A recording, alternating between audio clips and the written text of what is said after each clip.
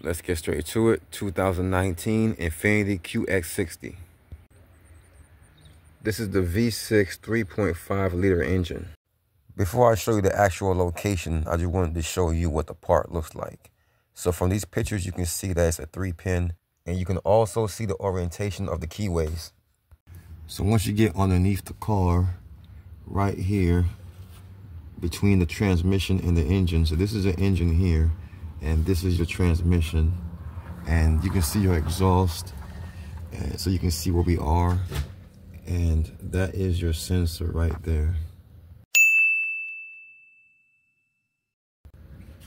So you can see that's a 10mm bolt to get that out, and then you should be able to twist and turn that sensor until it comes out. I would get the harness off first. You can see this little tab right here. You just push that tab down and pull upwards, and that harness should come out easily.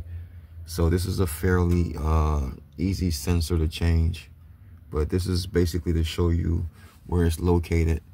We're underneath the car right now, in between the engine and the transmission in the front, and so that's your sensor.